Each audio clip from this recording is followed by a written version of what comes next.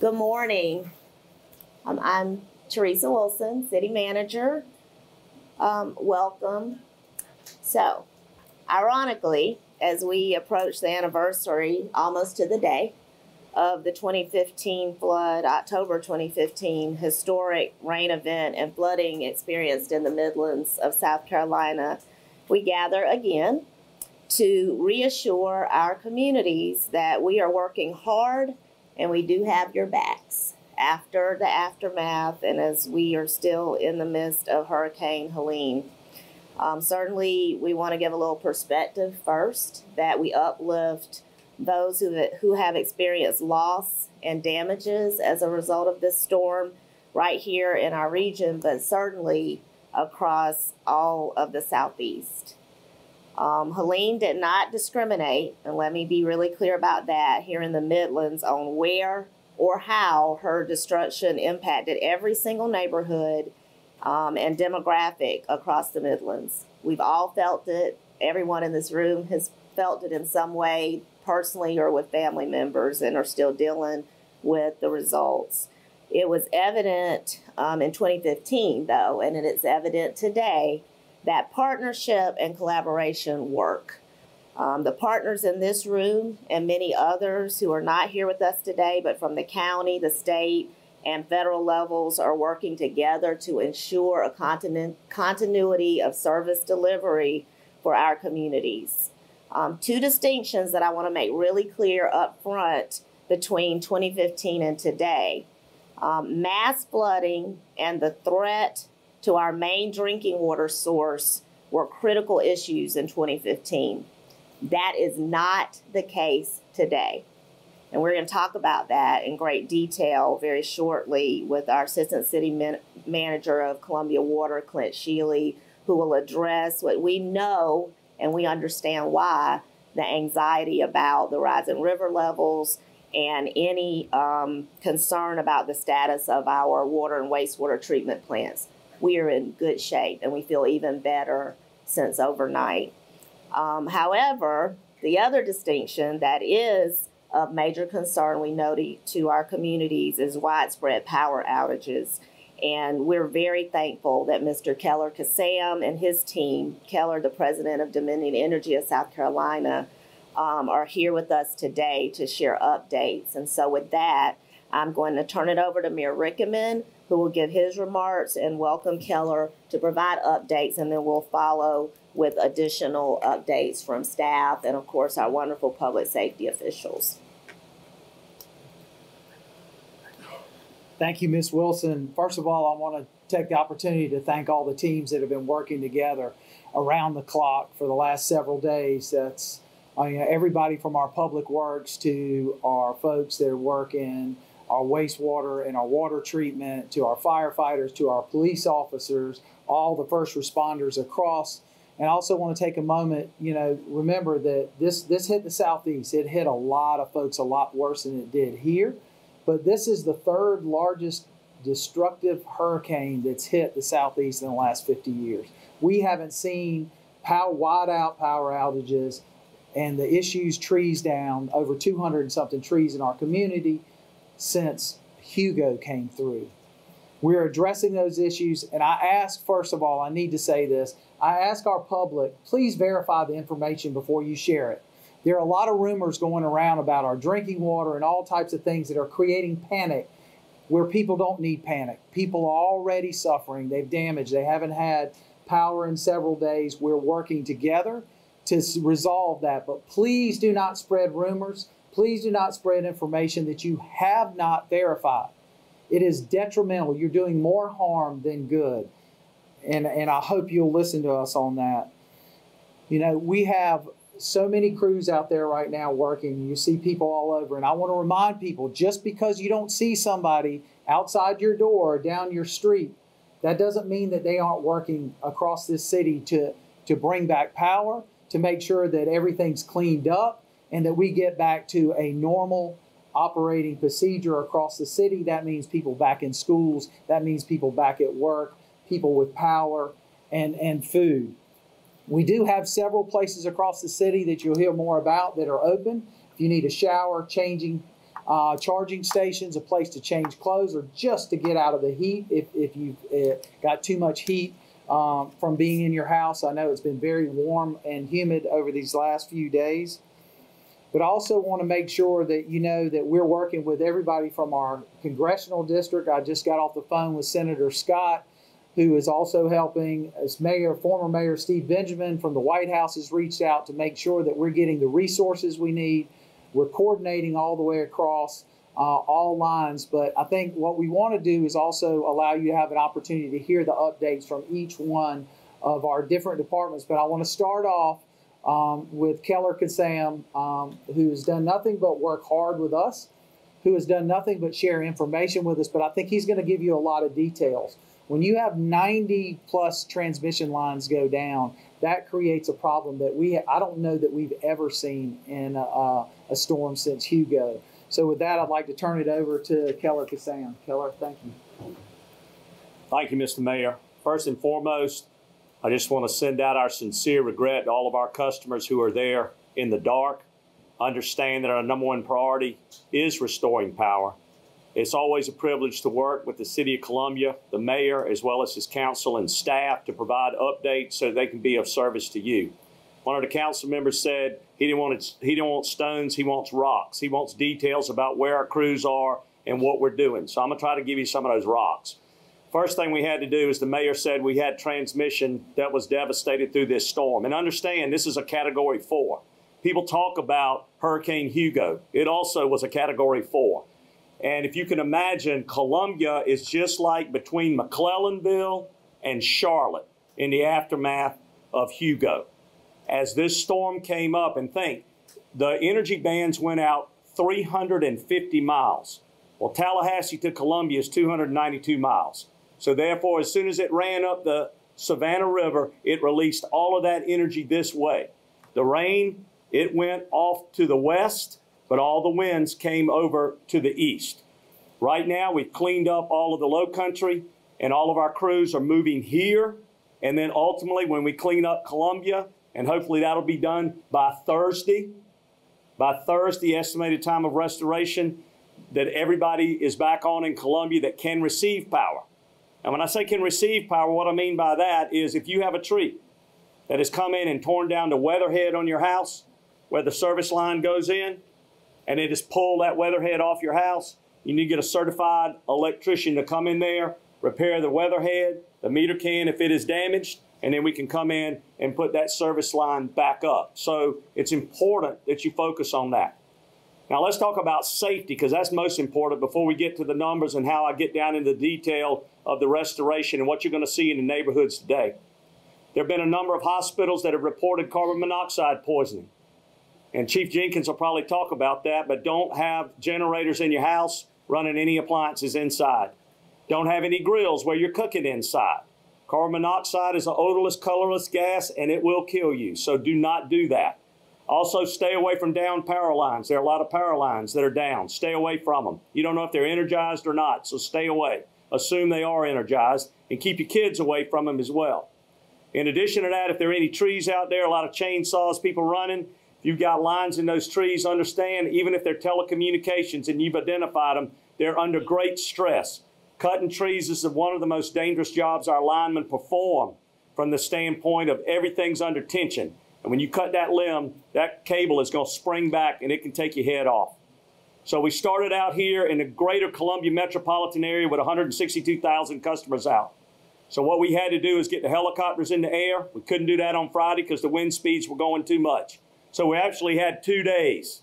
We had Saturday, we had Sunday, and then today. 3 days. Hurricane Hugo took us 18 days to have restoration. That won't be the case here, but just give you a comparison. We've had more transmission lines out in the state with Helene than we did with Hugo, to give you the magnitude. So we have to patrol. Once we patrol, we put the saw on the bottom of the copter. It goes out there and it cuts and gets these trees off the transmission. Then once you restore, and that's why people say, I didn't see any crews in my neighborhood. That's because they got to work the transmission.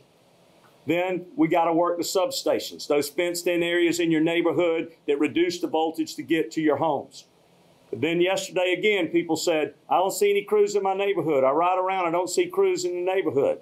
Well, you may live 5 to 6 miles away from your substation. And we are worked yesterday on getting all the major circuits, tap level circuits on. I had someone call me from a neighborhood off Farrow Road, and they said, I don't see any crews in my neighborhood.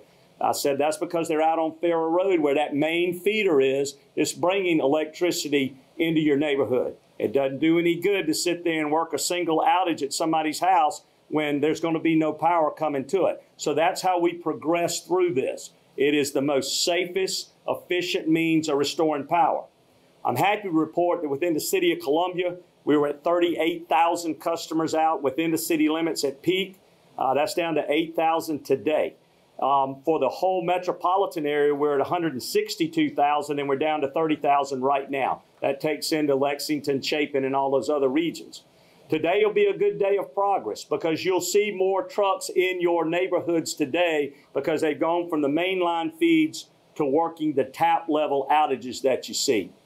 So I know when I give you those numbers, I'm not trying to show you the progress because what I'm focusing on is not the progress we made, but those 8,000 customers in the city of Columbia that are still in the dark, as are most of my linemen who are your neighbors and your friends whose families sit in the dark while they're out there busting it to get the power back on. So please understand we will not stop until we get the power back on, but I can tell you today we've moved from the stones down to the rocks, and that's the plan, and we'll be in the neighborhoods. You'll see us. You'll see two-man bucket trucks instead of the big 55-foot material handlers because they'll be in there. I will tell you, the mayor touched on the tree damage.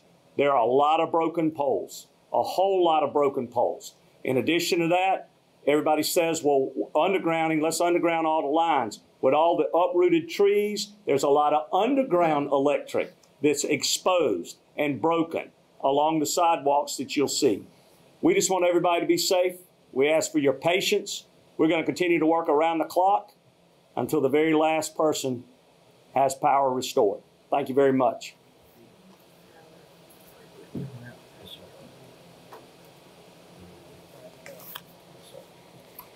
Good morning. My name is Clint Shealy. As Ms. Wilson said, I'm Assistant City Manager for Columbia Water. We've had a lot of concerns on social media and a lot of rumors swirling around that our water supply is threatened and that we're going to turn the water off or we're going to have to boil our water. None of that is true. It couldn't be further from the truth. I was just out on the canal looking at the river. The river levels are very, very high. They're approaching the levels that we saw in 2015. But this event is very different than what we saw in 2015. And we're in a very different place than we were in 2015 in terms of preparedness. So I want to alleviate concerns and tell you without a shadow of a doubt, our canal supply is stable and operating exactly as intended. We don't anticipate that changing. We are monitoring that very closely. We've been monitoring it for days, and we'll do that until the river levels recede. But again, we are operating as designed and as intended and are not under a threat condition right now. So I want to alleviate those fears. Again, the river is very high. It is cresting even as we speak. We think we're seeing the peak elevations coming through the Columbia area for the Broad and the Congaree. And so we're managing that. There are no evacuations. There's been a rumor that we're evacuating either our Lake Murray water plant or Canal water plant or our Metro wastewater treatment plant. Couldn't be further from the case. Our men and women are working there right now as they have been around the clock, as they do 365 days a year, 24/7. So we're there, we're operating, no evacuations happening. No need to boil your water. We have 0 customers under a boil water advisory right now. We'll typically issue boil water advisories if there was a treatment plant upset. We're seeing really high turbidities in the source water from the Broad River, but we're handling that. We have the equipment necessary and the treating compounds necessary to address that. And so the water quality leaving the treatment plant is excellent. No concern there in terms of customers needing to boil the water. And we don't, when I left the office just a few minutes ago, we didn't have any line breaks that would cause localized boil water advisories to be in effect. So we're doing really, really well there. This situation is, again, very different than 2015, although the river level is approaching what we saw in 2015. We had flow coming overland from the city, from the heavy rains, flowing directly into the canal. We didn't have the control over the head gates that we have. And every tropical storm media briefing that you've seen me at over the last 9 years, you've heard me talk about this interim but very robust solution of a rock dam that is in place in our canal itself. All those tools are still in place, and again, they're operating as intended, and things are working like they're supposed to. If anything were different, we would be letting you know. I assure you, we will be transparent, and we'll let you know the moment we know that something is different. Right now, everything is operating as intended, and we don't anticipate anything different. We did have a few customers, around 15 or so, out of water Thursday evening into Friday on Tall Pine Circle. We had about 100 foot of section of water main that was along the road. The road washed away. It washed away our infrastructure. Service was restored to those customers on Friday morning, and that service continues to those. So again, very, very isolated. In 2015, if you'll remember, we had widespread flooding that washed away a lot of our infrastructure, and so we lost service to a lot of customers then. That's not the case for this event. So those are some of the differences, but again, our interim solution for water supply working very, very well. So just want to reassure folks of that. We have obviously lost power at some of our water pumping stations out in the distribution system, and we're working with Dominion Energy and our partners at the co-op that supply power to those to get those back online power. We had generators in place, or either pulled generators to those sites, so that our customers never knew the difference in terms of pressure and supply. So let's talk a little bit about our wastewater collection system and metro treatment plant. We have seen unusually, really historically high flows. As the river increases, it has inundated our pump station that we have that's around the USC baseball stadium. We call it our West Columbia pump station. It's currently inaccessible by land, only by boat. So a lot of our collection system assets in terms of piping along the river is underwater right now. So really, really hard to assess whether we're having a sanitary sewer overflow or not. We know that we are taking a good bit of the river and conveying that then to the metro wastewater plant. So very, very high flows coming to us. As the river recedes, we'll have a better understanding of any damage that has happened along the river to our wastewater collection assets. But again, we're operating. We're seeing very high flows at Metro. The river is starting to back up into the treatment plant, so we're not able to get the treated wastewater out. We're using every tool we've got to treat the wastewater and disinfect it. And so we're trying to minimize any harm to the environment that may occur there. Working with Department of Environmental Services, I was just on the phone with them before we stepped into the room. So they understand the situation that we and many others are in from a waste collection and treatment standpoint. So our primary focus right now is to make sure we don't spill sewer in the streets, in areas where the public might get to it, or back it up into your homes. And we're being successful in meeting that objective. So we plan for that to continue. I'll close with this. I want to thank our staff and team that's been working around the clock to keep water and wastewater services to our customers and to minimize any disruptions that you might have. If you do have a water service disruption or a wastewater issue, please call 803-545-3300, 803-545-3300. That's the number to call to report a non-emergency, and we'll have crews out and address your issue promptly. So thank you.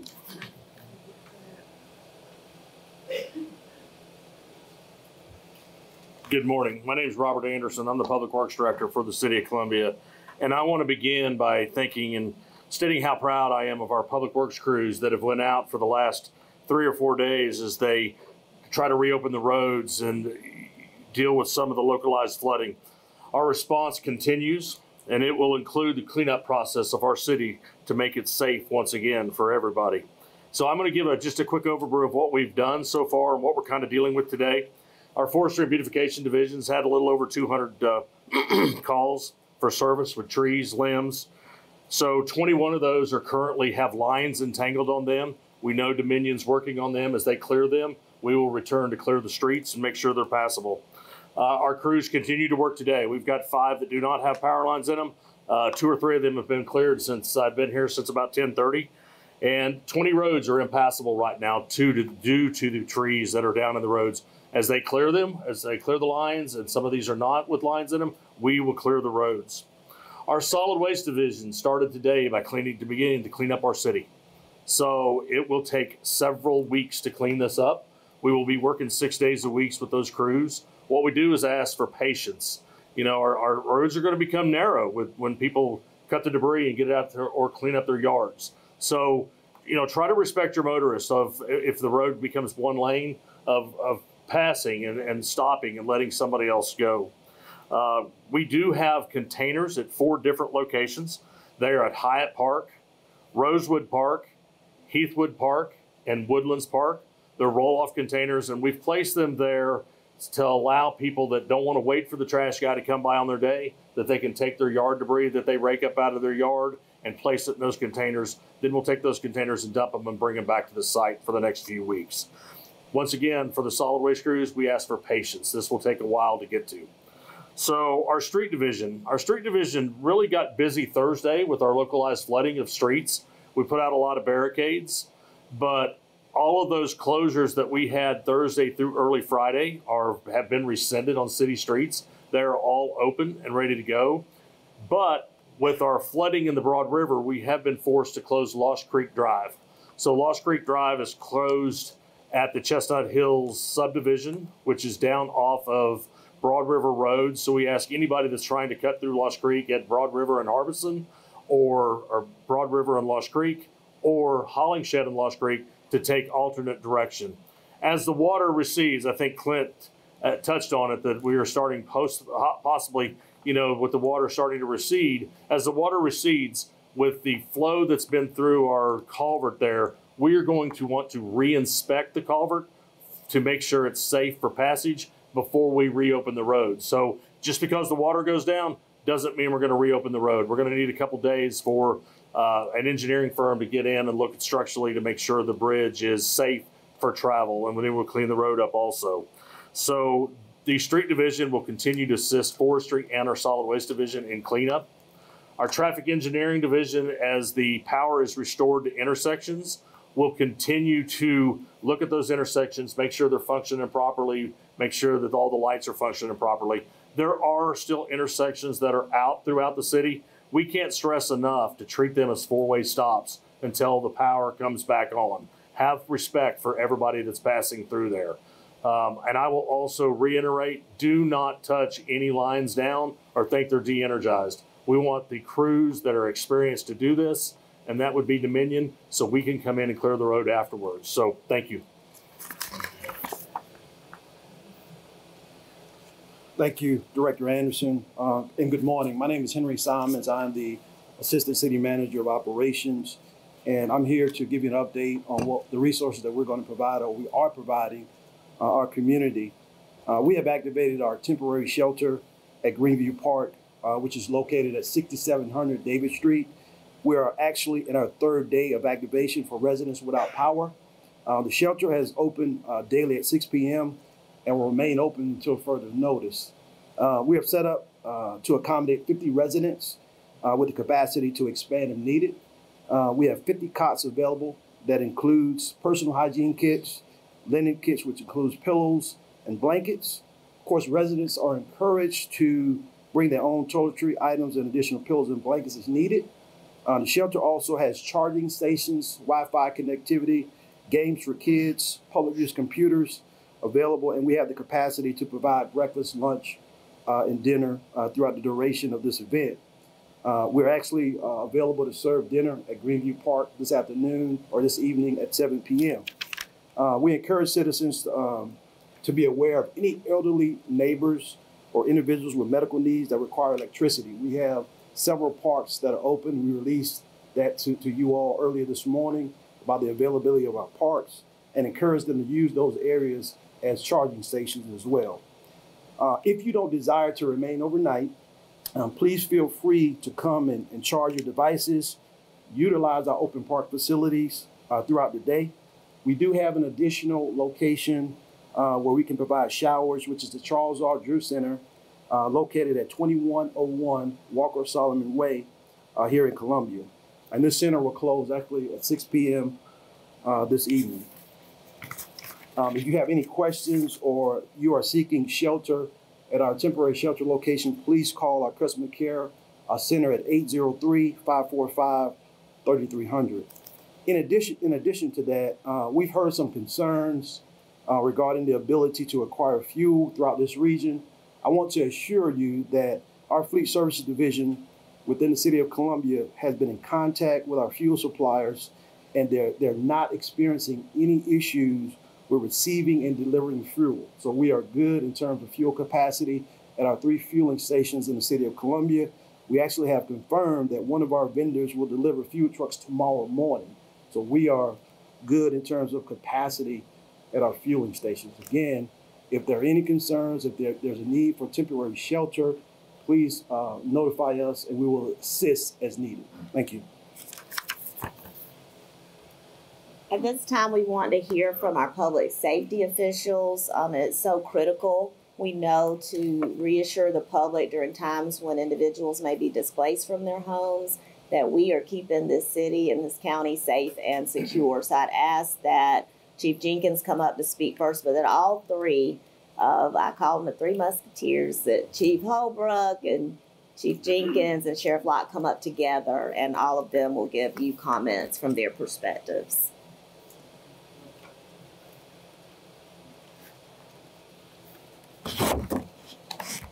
So thank you all for being here. And as the city manager said, us being the 3 Musketeers, the 3 amigos, but what she didn't tell you is she always joined us to become 4. So, but anyway, just want to kind of give you a perspective of what we saw during this time. Certainly during the peak time of the storm, our operation period was about 24 hours. We probably ran close to 358 calls. Those calls for service included trees on homes, also gas line cut, gas leaks, accidents, power lines down, both arcing and non-arcing. We ran, I don't know, we had a couple of house fires that we had to deal with. But the one thing I do want to iterate is that although that peak period is over, remember, we're still in the same posture. We still got stuff going on. We still running calls, sporadically, power lines down. One thing I also want to iterate to you, if you do have a tree on your home, do not stay there. The weight from that tree could collapse the structure, and then we're going to come in and come get you out of there. We had to rescue several people out of their own homes, including a trailer where somebody got seriously injured. Don't know what's going on with them right now. But those are the type of things that we ran. And then also, you always hear the acronym about turn around, don't drown. Remember, the river is rising, and what we have done, we have actually put on more boat teams just in case we need those boat teams to go out and get people. So we're ready. We're sitting on ready. We always try to prepare for the worst, even if it's not. That's what we do. We prepare for the worst. So the other thing I do want to encourage everyone, if you do not have power, do not use candles.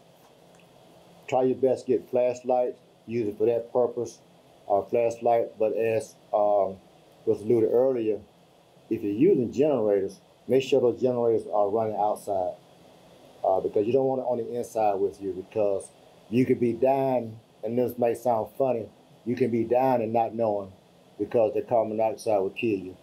And it won't let you know that's killing you.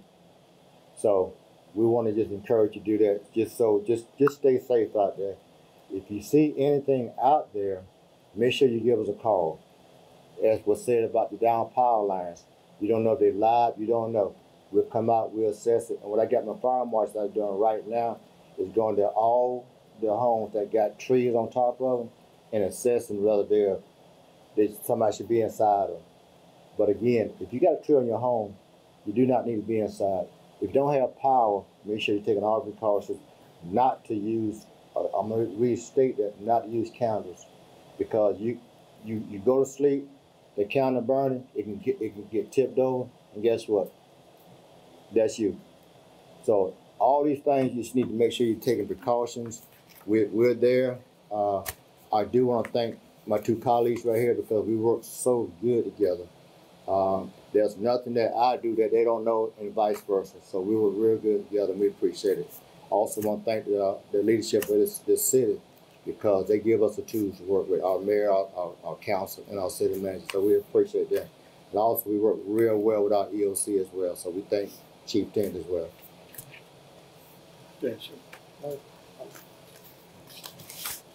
I know my place. That's one of the first times he would acquiesce to me going first. Good morning. Before I give some remarks, I do want to comment that it's incredible the difference between 2015 to today.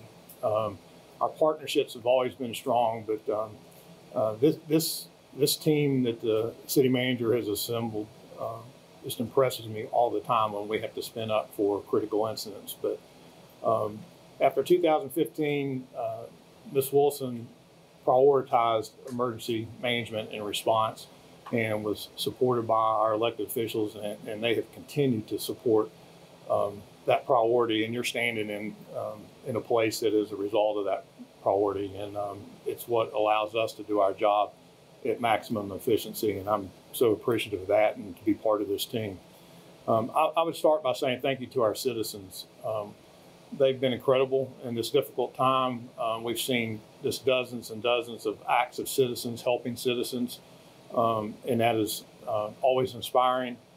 They have stayed off the roadway for the most part, which has helped us be able to respond to protecting property and responding to emergencies. And then I would also say thank you to our officers and all of our city staff. As was previously mentioned, our officers and staff, they are moms and dads and have families too that are affected by this. And we have a number of officers that are dealing with personal challenges as they continue to work to protect this city. A quick rundown from the police department. Beginning at 1100 on Thursday through 0600 this morning, we've responded to just over 2,000 calls for service. Some significant things to note: 149 accidents, 198 alarms. We've reported to specifically meet with the citizen just over 300 times. We've had 74 roadways that we've had to assist with that were blocked, and we've had 21 traffic control points that we've manned. We've had just a small number of what we consider to be significant incidents attributed to the storm. We've had 4 break-ins. That's extremely low, and again, I think it's people staying off the roads, allowing us to be proactive. We've had success with our saturation patrols to guard our neighborhoods. We made arrests in each of those break-ins, and one of them included two locations where businesses were damaged and people went into businesses. One was after a fire, and we made apprehensions in those. And again, that's a testament to the work that the police officers are doing, being vigilantly patrolling. Our entertainment districts, believe it or not, were alive and well during this emergency, and they both had, in the Vista and in 5 Points, we had no issues, and we had moderate crowds. We continue to work with our partners to have saturation patrols in our affected areas. We do have some intersections we're continuing to man, and just know that in your neighborhoods where there is power outages after dark, there is a police presence, and you'll see that between the city, the county. We had state assets that assisted us Saturday night, and again, for the purposes just of reassuring the public that we're there. And just like Ms. Wilson said, we got your back. Thank you. We talk about the three of us having partnerships. Yesterday was evident on how quickly we were able to make a decision to close the public access to the river. Chief Jenkins called me. We both agreed that's something needed to be done. It was done very quickly. In 2015, we worked very closely together, and we continue to do that, and you will see that. As far as the Sheriff's Department, our call volume has been very low when it comes to crimes. We've answered a lot of calls for people that needed help. We had deputies, a chainsaw crew that went out and cut trees and cleared some of the roads, which is, people say, well, why are you doing that? That's something that we can do. We have people trained that. With the schools being closed, that gives us 107 deputies that we can put out in the community. So you would see high visibility I think is very important. That reassures people. It also sends a message to anybody out there that's going to commit a crime is that we're out here. You're going to see us. Our senior citizens, our Project Hope, we're making sure that we check on all our senior citizens, make sure that they have the basic needs that they need to have. If it's medical or whatever, if they need transportation, we're going to provide that for them. But again, you're seeing us work as one team, and we're going to continue to do that. Some of us are very inconvenienced right now because some of the things that we're used to we don't have, but that's just an inconvenience. That inconvenience will end. Kelly will tell you it's going to end. Just be patient. Be patient when you go to the store. No need to get in a fist fight over a loaf of bread or a bag of ice at the gas station or cutting in line to get gas. It will be there when you need it. So just be patient. We're going to make this through this together. It is a lot different than 2015. The destruction in some areas we don't have, but we've got the flooding now, so we have to look out for that. But people will just be patient, rely on us, be assured that we have your backs, like the city manager said. We're going to work together. We're going to provide you what you need. But when it comes from safety, three of us right here, we work as one team to make sure that the Richland County and the City of Columbia is safe. So just be patient.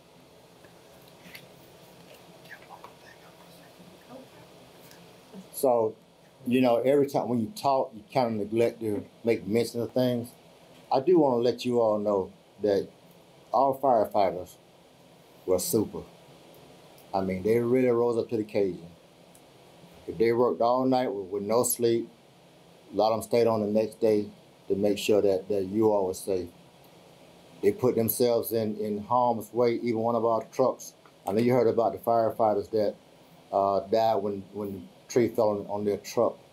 Well, we had a tree hit our truck as well, but by the grace of God, they okay. So I just want to give kudos to my firefighters, all of them who, I mean, they just work so well together. So I just want to make sure I mention it. Yeah, Chief Jenkins is right. It goes without saying all across the city and county, you know, public service is where it's at. Our first responders are working so hard. Our water and wastewater treatment staff members, I mean, if you think about what the type of work they're doing, and they are doing it right now as raging waters are coming up on them, but yet we are still in a status of having excellent service, you know, no boil water advisories, as Assistant City Manager Shealy said. It is really to be commended, and we have to be so thankful. So I thank God for them every day, and we all love on them, and we hope that as a community, you all will help us to do the same. I certainly wanted to recognize our two council members that are with us, Councilman Peter Brown and Councilman Tyler Bailey. I didn't know if you all wanted to say anything. Okay. They've been in the trenches with us, y'all, all the council members, even those who couldn't be here today. We're very thankful that one of the Richland One School Board Commissioners, Jamie Devine, is here, and our Superintendent of Schools for Richland School District 1, Craig Witherspoon. Did you need to share anything, sir? Yeah, you're welcome to, if you sure. Thank you. Craig Witherspoon, Superintendent, Richland County School District 1. And first of all, I would like to thank all of the folks up here because of the school system, we're a people business. We operate with a little over 4,000 individuals that are the families, that are the individuals that are impacted. So just as our emergency services individuals go out and about and check, we have staff that do the same thing. Our operations staff, including transportation, IT and the like, security, they go and check schools. Is there power up? Is there not? Full power, partial power? Are the freezers okay for food items and the like? And they are also the same individuals that are without power, that are without food and those types of things. So my hat goes off certainly to those individuals here, but also to our staff that steps up every single time. So over the weekend, we had approximately 15 to 16 schools either without power or partial power. And Dominion Energy, we've stayed in contact with them. We still have a number of schools right now that they're still trying to get power up. Some damage to some schools with trees falling, some awnings that had fallen, and folks are continuing to work. I certainly want to thank and recognize Sheriff Lott, Chief Holbrook, because again, we work together. So as we had to close school, not only because of power and the like, but we also assessed our staff, our transportation fleet, our custodians, everyone. And in going in, one of the main reasons for not having school today was the fact that almost 25 to 30% of our bus drivers could not get to work. And we triple route our buses. The same drivers drive for high school, elementary, and middle, and they could not get to work. So even in a perfect situation, we need a certain amount of staff to be there to transport, because the majority of our students ride buses. We assessed schools with staff as well, and a number of staff not only live in our Richland 1 footprint, but they live in footprints all over the Midlands. So as we assess staff and what would those staffing levels be today, the decision was made certainly yesterday that we could not safely have school with the supervision that was needed. Same goes for e-learning. We have that capability to operate remotely, but because of power outages and the like, we did look at e-learning again on Friday, but that was not an option for us today, and we will continue to work through that. All of the superintendents in the Midlands continues to talk and discuss, receive some text messages as we were here in terms of what their plans are moving forward. And we do the same in Richland 1 in communication with Richland 2, Richlex 5, and all in the county. But we will continue to assess staffing and how those things will impact how we move forward. And we look forward to some announcements in that regard later this afternoon as well.